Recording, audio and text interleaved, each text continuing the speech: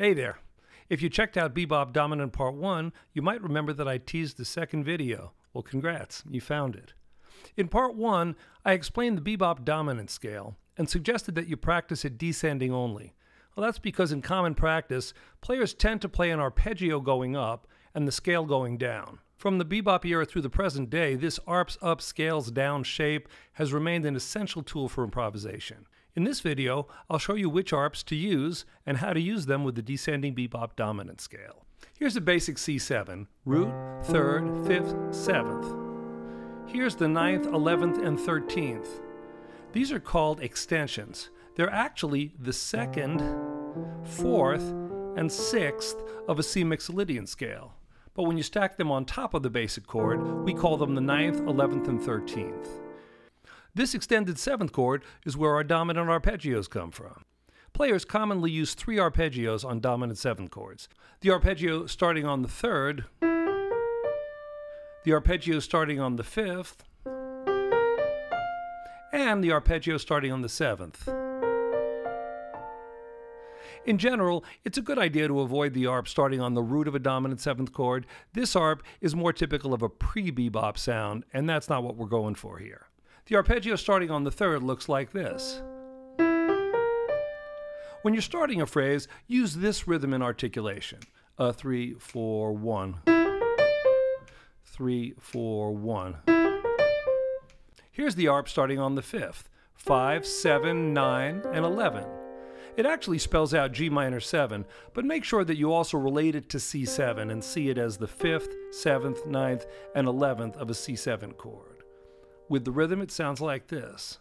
3, 4, 1. 3, 4, 1. Here's the arpeggio starting on the 7th. 7, 9, 11, 13. Again, you may recognize it as a B-flat major 7 chord, but make sure you see the intervals as the 7th, 9th, 11th, and 13th of C7.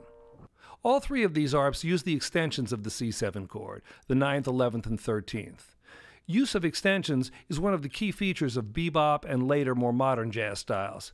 In contrast, pre-bebop jazz, as well as rock and blues, all tend to emphasize the root, 3rd, 5th, and 7th of the chord. Now let's take a look at how we can combine these 3 ascending arpeggios with the bebop dominant scale to form the classic arps up, scales down shape. The basic form is this: a 4-note arpeggio going up, followed by a bebop dominant scale descending. Here's the arpeggio from the 3rd, followed by the scale. A 1, 2, 3, 4. Using this idiomatic rhythm and articulation is really important. Make sure you accent the first and last notes of the arpeggio. Accent the upbeats, the ands of the scale. Playing those accents will really help to get your swing feel happening.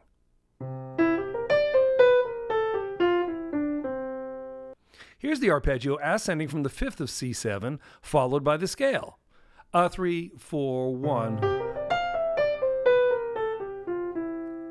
3, 4, 1.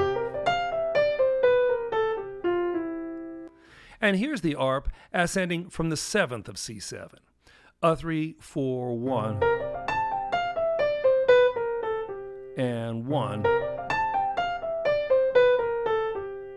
Notice that in each case, the arp leads you to a chord tone to begin your scale. In the case of the arp from the 3rd, the root. In the case of the arp from the 5th, the 3rd. In the case of the arp from the 7th, the 5th. Make sure that your bebop dominant scale is correct, including that extra chromatic note between the root and the lowered 7th.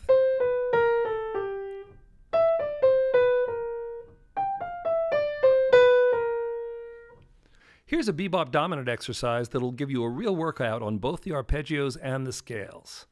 3, 4, 1.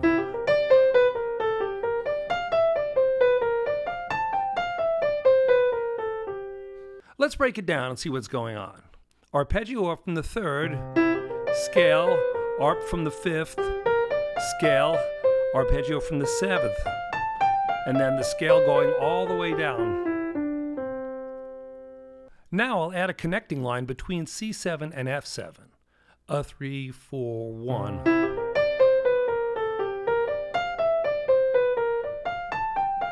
Here it is.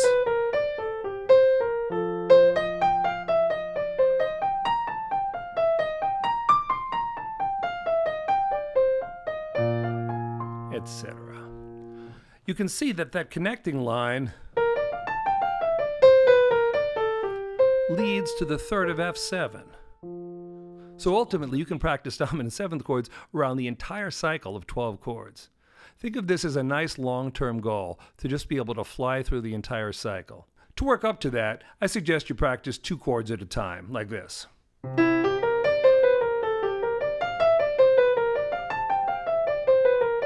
F7.